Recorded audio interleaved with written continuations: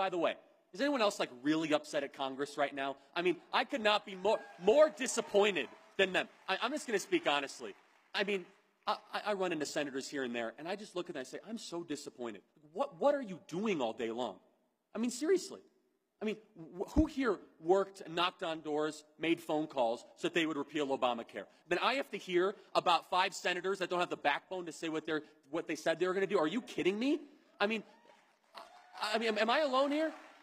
I mean, this is, for years, for 7 years, we had to hear, we're going to repeal Obamacare. Just give us the House.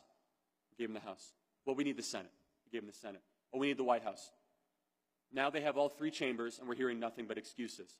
And what makes me the most sick looking at Washington, D.C., is that the people who voted for a full repeal of Obamacare only did it because they knew Obama was going to veto it.